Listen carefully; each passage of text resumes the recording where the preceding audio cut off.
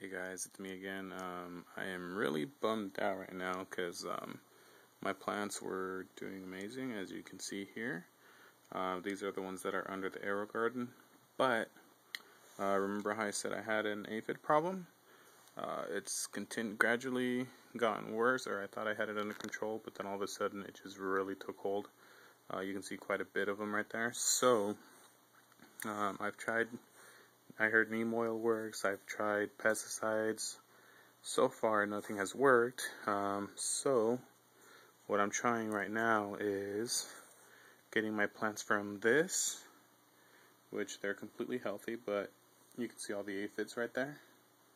Sorry for the mess. This one has not quite as much, but it does have a lot of them on the stem.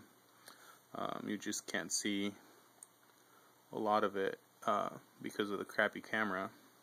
So they're going from this to this. Hopefully they should still have enough to continue growing, but you can see some of the dewdrops from the aphids that are remaining.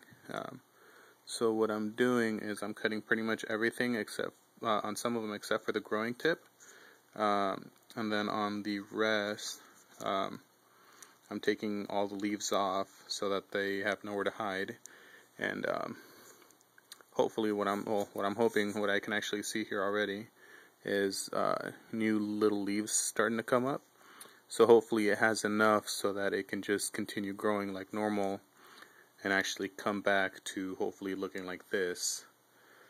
So yeah, I'll keep you updated, and yeah, we'll see what happens. Alright, tune in next time, and hopefully it all works out.